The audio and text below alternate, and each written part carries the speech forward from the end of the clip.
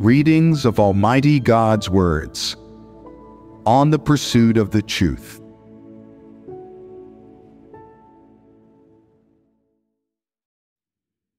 How to pursue the truth. 14.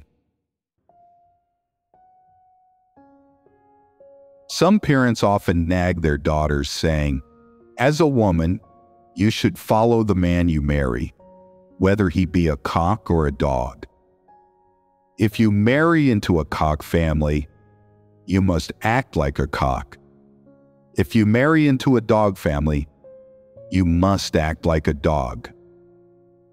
The implication is that you shouldn't strive to be a good human being, but rather resign yourself to being like a cock or a dog. Is this a good path? Clearly, upon hearing it, anyone would discern that it's not, right? The phrase, "follow the man you marry," is definitely directed at women. Their fate is just that tragic. Under the influence and conditioning of family, women abandon themselves to depravity.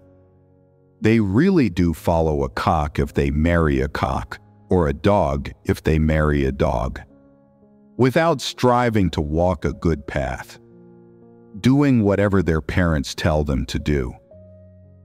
Although your parents instill this thought, you should discern whether such a thought is right or wrong, beneficial or harmful to how you comport yourself. Of course, we already fellowshipped on this aspect within the topic of letting go of marriage, so we won't dissect and analyze them specifically here. In short, all these erroneous, distorted, superficial, foolish, and even wicked and degenerate thoughts and viewpoints from parents are what you should let go of. Especially sayings like, "Follow the man you marry, whether he be a cock or a dog," which we just discussed, and "marry a man for clothing and food."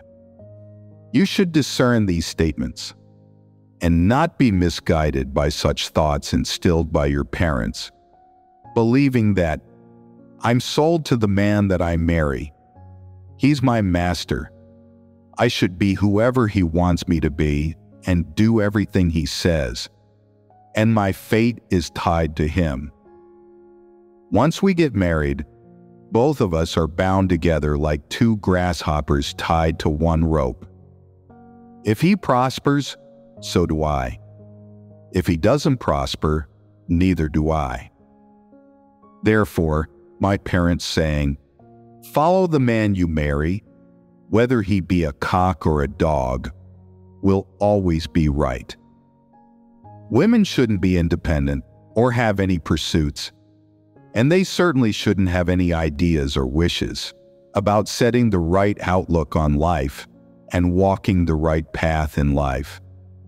They should just obediently follow the words of their parents. Follow the man you marry, whether he be a cock or a dog. Is this the right thought to have? No. Why is it wrong? Follow the man you marry, whether he be a cock or a dog. There is another phrase with similar meaning. That is, two grasshoppers tied to one rope, which means that once you marry him, your fate is tied to his. If he prospers, so do you. If he doesn't prosper, neither do you. Is that the case? Let's first discuss the saying, "If he prospers, so do you." Is this a fact? Can anyone give a counterexample to refute this matter? Can't think of one? Let me provide an example. For instance, when a certain woman marries a man, she becomes hell-bent on following him. This is like what women tend to say, "From this day forth, I belong to you," implying that I'm sold to you and my destiny is tied to yours. Leaving out the woman abandoning herself to depravity, let's focus for now on whether the phrase, "If he prospers, so do you," is correct or not. Is it true that if he prospers, you will automatically prosper too? Suppose he starts a business and finds himself in a predicament, facing numerous challenges, encountering difficulties everywhere, lacking funds, connections, a suitable location to open a shop, a market in which to do business, and people to help. You, as his wife, are hell-bent on following him. Regardless of what he does, you never detest him, but support him unconditionally. As time goes on, his business thrives, opening one store after another, yielding increasingly better economic benefits and greater income. Your husband becomes a boss, and from a boss, he turns into a wealthy tycoon. He's prospering, isn't he? As the saying goes, any man with money turns bad, which of course is a fact of this society and of this evil world. Once your husband becomes a boss and eventually a tycoon, how easy is it for him to become corrupted? It happens in a matter of moments. After he becomes a boss and starts prospering, your good days will have come to an end. Why? Your worries will start creeping in. Does he have another woman on the outside? Will he cheat on me? Is someone seducing him? Will he grow tired of me? Will he fall out of love? Have your good days ended? After all these years of sharing hardship with him, you feel miserable and tired. Your living conditions have been poor, your health has deteriorated, and you've lost your looks. You've become a sallow-faced old woman. In his eyes, you may no longer have the charm of the young lady he once fell for. He might think, now that I am wealthy and influential, I can find someone better. As he grows distant, he starts to have active thoughts. He starts to change. Aren't you in danger then? He becomes a big boss, while you are a sallow-faced old lady. Isn't there a kind of disparity and inequality between you? During these times, aren't you unworthy of him? Doesn't he feel that he's above your station? Doesn't he detest you more and more? If so, your difficult days are just starting. Eventually, he may act upon his wishes and find another woman, and spend less and less time at home. When he does return, it's mostly to argue with you, and he slams the door and leaves right after, sometimes going days without any contact. The best you can hope for, considering your past relationship, is that he might give you money and provide for your daily needs. If you really make a fuss, he might even withhold your living expenses. So, how is it? Just because he begins to prosper, has your fate improved at all? Are you happier or unhappier? You're unhappier. Your days of misfortune have arrived. When faced with such situations, most of the time women will cry their hearts out, and due to what their parents told them, don't air your dirty laundry in public. They will bear with it thinking, I'll endure it until my son grows up and can back me up. Then I'll get rid of my husband. Some women are fortunate enough to see the day their son becomes their pillar of strength, while others don't get that far. When their son is still young, the husband decides to keep the child and tell his wife, "Get going, you sallow-faced old woman." And she might be taken for a beggar and thrown out of her own home.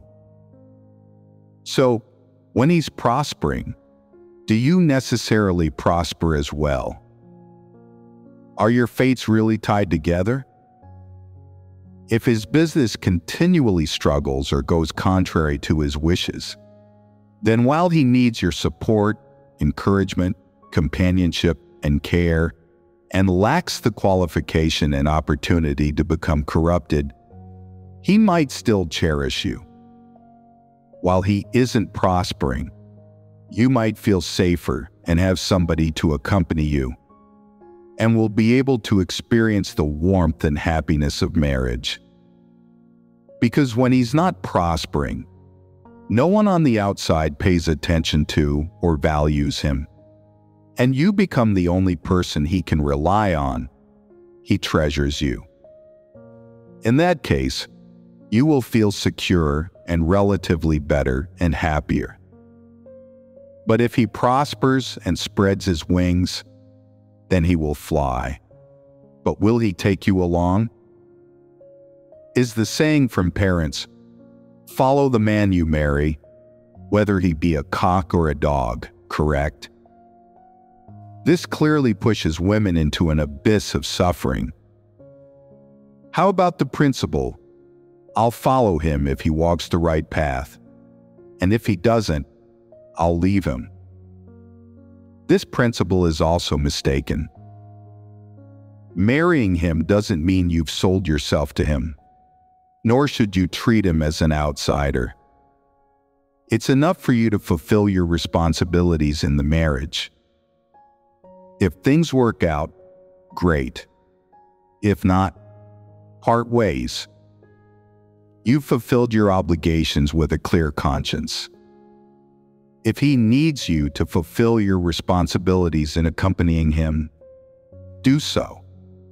If not, part ways. That's the principle. The phrase, "Follow the man you marry, whether he be a cock or a dog," is nonsense. It's harmful. Why is it nonsense? It lacks principles. Regardless of what kind of person a man is, you follow him indiscriminately. If you follow a good man, then life might be worthwhile. But if you follow a bad man, aren't you dooming yourself? Thus, no matter what kind of person he is, you should have an accurate stance on marriage. You need to understand that only the truth offers genuine protection and provides a path and principles for a dignified life. What parents offer are just small pieces of experience or strategies based on their affections or self-interests. Such advice can't protect you at all, nor can it provide you with the right principles for practice. Take the saying, "Follow the man you marry, whether he be a cock or a dog," for example. It can only lead you to become ignorant about marriage, making you lose your dignity and the opportunity to choose the right life path. More importantly, it may also make you lose the chance of salvation. So no matter the intent behind parents' words, whether out of concern, protection, affection, self-interest, or any other motive, you should be discerning of their various sayings. Even if their initial intention is for your well-being and protection, you shouldn't accept them carelessly and foolishly. Instead, you should discern them and then find accurate principles for practice based on God's words, not practicing or comporting yourself according to their words. Especially, marry a man for clothing and food, which previous generations often said, that is even more mistaken. Do women lack hands or feet? Can they not earn their own living or what? Why must they rely on men for clothing and food? Are women simple-minded? Compared to men, what do women lack? Nothing at all. That's right, they lack nothing. Women have the ability to exist independently, which is bestowed on them by God. Since women have the ability to live independently, why should they rely on men for sustenance? Isn't this an erroneous thought?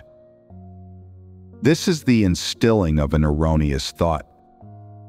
Women should not devalue or degrade themselves because of this saying, depending on men for their basic needs. Of course, it's the man's obligation to provide all the living expenses for his wife and family, ensuring his woman has enough to eat and wear. However, women should not marry solely for food and clothing or harbor such thoughts and viewpoints. Since you have the ability to live independently, why would you rely on a man for basic needs? Isn't this to some extent due to the influence of their parents and the conditioning of family thoughts? If a woman receives this conditioning of family education, then she is either lazy, not wanting to do anything, but just wishing to rely on someone else for issues of food and clothing, or she's accepted her parents' thoughts, believing women are worthless and they cannot and should not resolve these issues of food and clothing themselves, but should just rely on men for them. Isn't this abandoning herself to depravity? Why is it wrong to adopt such thoughts and viewpoints? What do they impact? Why should one let go of such degraded thoughts? If a man provides for your food and clothing, and then you see him as your master, your superior, the one in charge of everything, wouldn't you consult him for every big or small matter? For instance, if you believe in God, you might think, I'll ask the one in charge if I'm allowed to believe in God. If he says yes, I'll believe. If not, then I won't. Even when God's house asks people to do their duties, you still have to ask for his approval. If he's happy and agrees, you can do your duty. But if not, you can't. As a believer in God, whether or not you can follow him is subject to your husband's attitude and treatment of you. Can your husband discern whether this way is true or false? Will listening to him ensure salvation and entry into the kingdom of heaven? If your husband is wise and can hear God's voice, if he is one of God's sheep, then you may benefit along with him, but you are merely benefiting along with him. However, if he's a rogue and an antichrist and cannot comprehend the truth, what will you do? Will you still believe? Don't you have ears or a brain? Can't you listen to God's words? After hearing them, can't you discern for yourself? Can your husband determine your fate? Does he control and orchestrate your destiny? Have you sold yourself to him? Everyone is clear about these doctrines, but when it comes to certain problems involving principles, people tend to unconsciously be influenced by their family's conditioning of these thoughts and viewpoints. When these thoughts and viewpoints influence you, you often make incorrect judgments, and guided by the thoughts behind these erroneous judgments, you make the wrong choices, which then lead you down the wrong path, ultimately leading to ruin. you miss the opportunity to do your duty, the chance to gain the truth, and the opportunity for salvation. What led to your demise? On the surface, it seems you were misled and influenced by a man, ruined by him. But in reality, it was your own deep-rooted thought that led to your demise. That is to say, the root cause of this outcome is the thought of follow the man you marry, whether he be a cock or a dog. Therefore, letting go of this thought is crucial. Now, looking back at the thoughts and viewpoints from parents and families we fellowshipped about that involve principles and strategies for dealing with the world, game rules, the ways of the world, race, males and females, marriage, and so on. Is there any among these that is positive? Is there any that can guide you to some extent down the path of pursuing the truth? Not a single one helps you become a true or qualified created being. On the contrary, each one of them harms you deeply, corrupting you through the conditioning of such thoughts and viewpoints, leading to people today being bound, controlled, influenced, and troubled by various fallacious thoughts and viewpoints in their innermost being. While deep in people's hearts, the family is a place of warmth, a place filled with childhood memories and a haven for the soul. The various negative influences family gives people should not be underestimated. The warmth of family cannot dissolve these wrong thoughts. The warmth of family and the beautiful memories it brings only provide some solace and satisfaction at the level of physical affection. However, regarding things like how to comport oneself and deal with the world, the path one should take, or what kind of outlook on life and values to establish, family conditioning is entirely detrimental. From this perspective, even before entering society, one has already been corrupted by various thoughts and viewpoints in their family. They have already undergone the conditioning, control, and influence of various erroneous thoughts and viewpoints. One can say that the family is the place where all erroneous thoughts and viewpoints are first received, and the place where these begin to be brought into play and freely applied. Families play this type of role in everyone's life and their everyday life. Our fellowship on this subject matter isn't about asking people to let go of family in terms of affection or formally break away or sever ties with their family. It's merely about requiring people to specifically recognize, discern, and of course, more accurately and practically let go of the various erroneous thoughts and viewpoints instilled by their family. This is the specific practice one who pursues the truth should adopt when addressing family-related topics. There are many more topics related to family. Isn't it true that these sayings, which family conditions into people, the ones we've fellowshipped on, are quite common? We often hear them spoken among families. If not in one family, then in another. Aren't these sayings widespread and representative? The vast majority of families have instilled these thoughts and viewpoints to varying degrees. Every saying we've fellowshipped on appears in different ways in the majority of families and is instilled at various stages of a person's growth.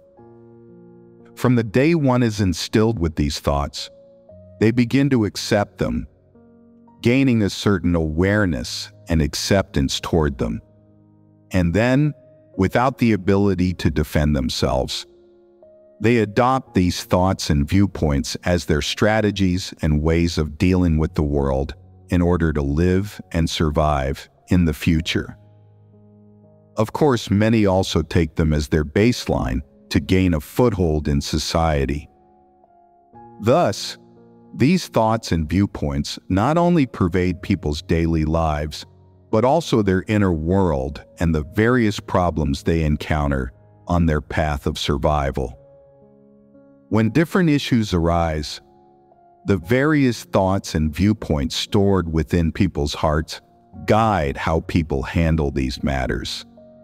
When these different issues arise, they are dominated and governed by different thoughts and viewpoints, as well as principles and strategies for dealing with the world. People can deftly apply these erroneous thoughts and viewpoints in real life. Under the guidance of various wrong thoughts and viewpoints, they naturally tread an incorrect path. As their actions, behavior, lives, and existence are dictated by wrong thoughts, it's inevitable that the paths they take in life are also misguided. Since the root of their guiding thoughts is wrong, their path is naturally wrong. The direction of their path is skewed, making the eventual outcome quite clear.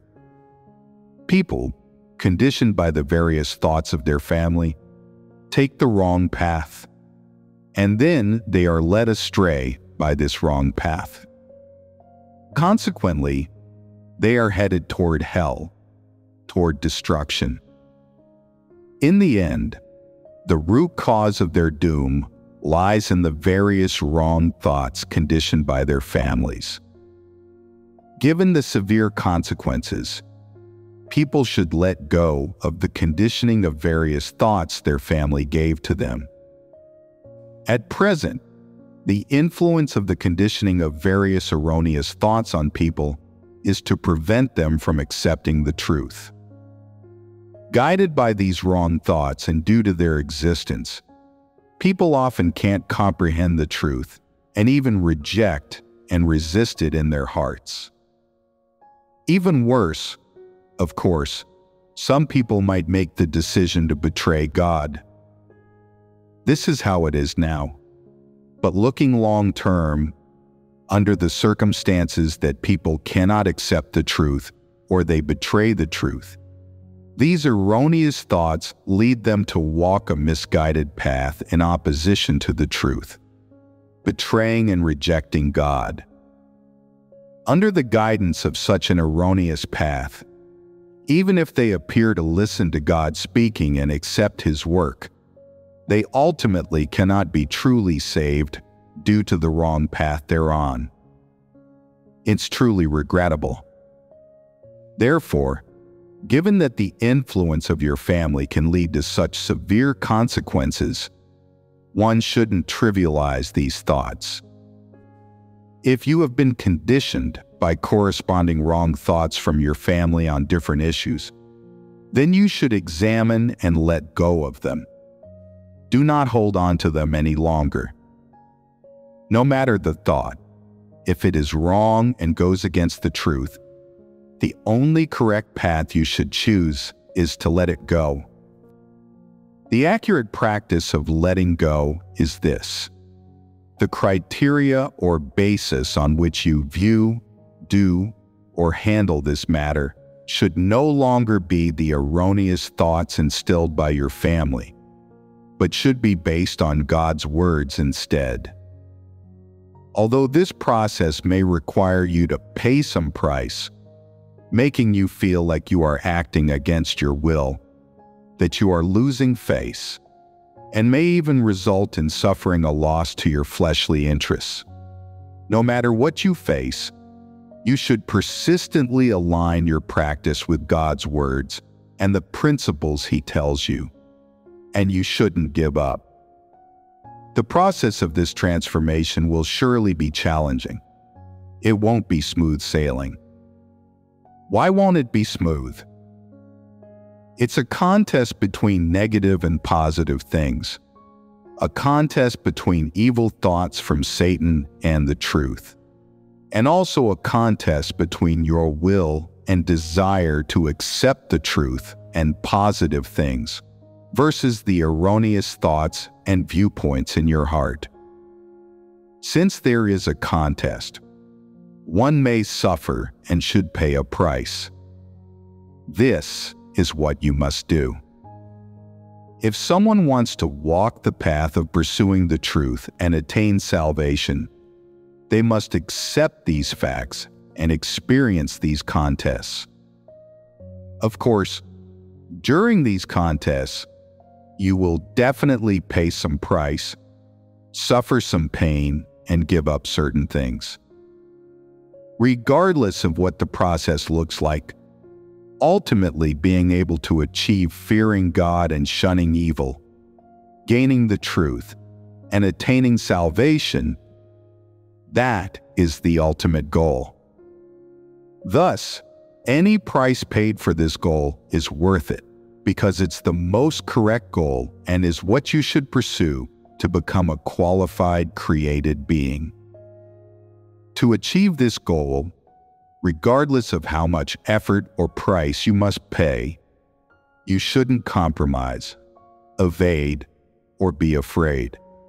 Because as long as you pursue the truth and aim to fear God, shun evil, and be saved, then when you face any contest or battle, you're not alone. God's words will accompany you. You have God and His words as your support. So you shouldn't be afraid, right? So from these few points, whether it's wrong thought conditioning from family or from any other source, one should choose to let it go. For instance, as we just fellowshipped, your family often tells you, one should never intend to do harm to others, but should always guard against the harm others might do to him. In reality, the practice of letting go of this thought is simple. Just act according to the principles God tells people. The principles God tells people. This phrase is quite broad. How is it specifically practiced? You don't need to dissect whether you have an intention to do harm to others, nor do you need to guard yourself against others. So what should you do? In one respect, you should be able to properly maintain harmonious relationships with others. In another, when dealing with various people, you should use God's words as a basis and the truth as a criterion to discern what kind of person they are, and then treat them based on the corresponding principles. It's that simple. If they are brothers and sisters, treat them as such.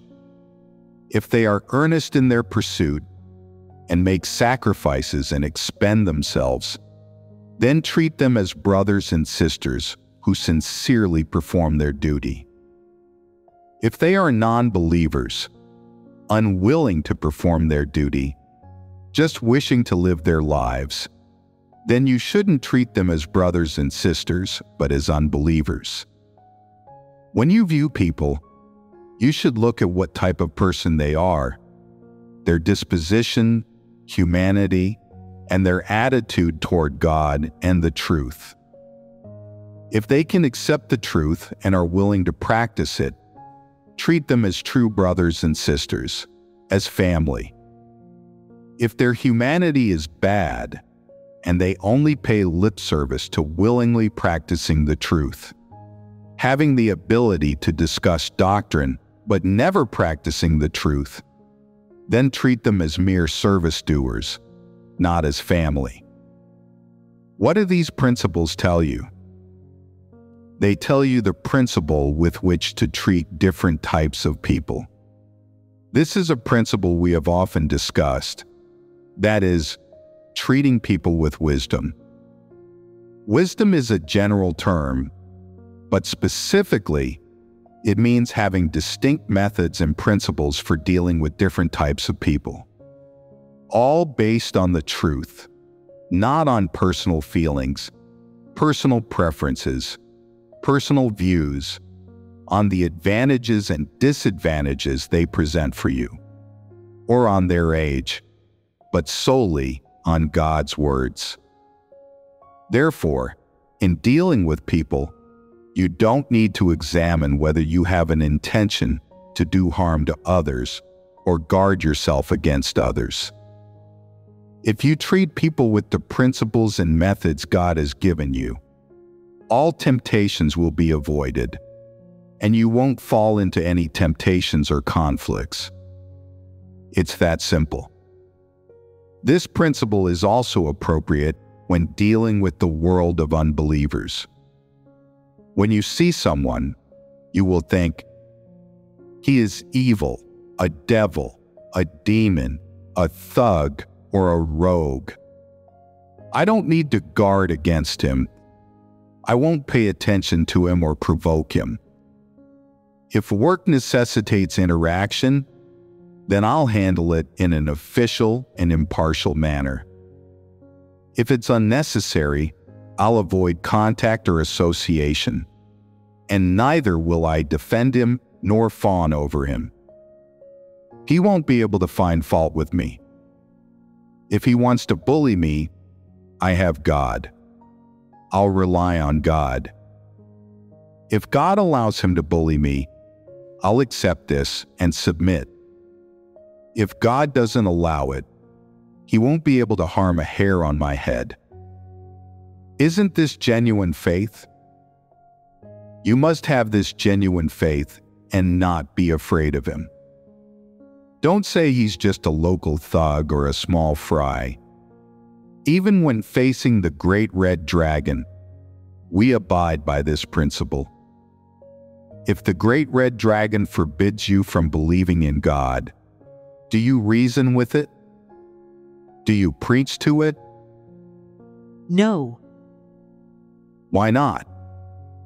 It is a devil, not worthy of listening to sermons. Pearls must not be cast before swine. The truth isn't spoken for beasts or devils. It's meant for humans. Even if the devils or beasts could understand, it wouldn't be preached to them. They aren't deserving.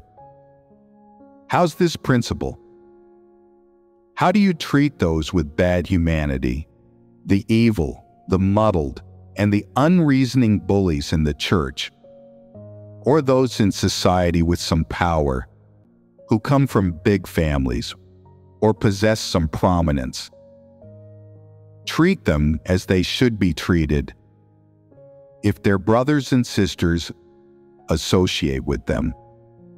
If not, ignore them and treat them as non-believers. If they fit the principles for sharing the gospel, share it with them. If they aren't the object of the gospel, don't meet or associate with them in this lifetime. It's that simple. With devils and Satans, there's no need for guarding yourself, framing a case against them, or for revenge. Just ignore them. Don't provoke them, and don't associate with them. If for some reason, interacting or dealing with them is unavoidable, then deal with matters in an official and impartial manner and based on principles. It's that simple. The principles and methods God teaches for people to act and behave help you comport yourself with dignity, allowing you to live with increasing human likeness. Whereas the way your parents teach you, while appearing on the surface to protect you and look out for you, actually misleads you and pushes you into an abyss of suffering. What they teach isn't the right way or a wise approach to comport oneself, but a sly and despicable way that's contradictory and unrelated to the truth. So, if you only accept the thoughts conditioned into you by your parents, it becomes hard and laborious for you to accept the truth. and practicing the truth becomes challenging. However, if you genuinely have the heart to let go of the thoughts concerning self-comportment and principles for dealing with the world that come from your family, accepting the truth becomes easier, and so does practicing it.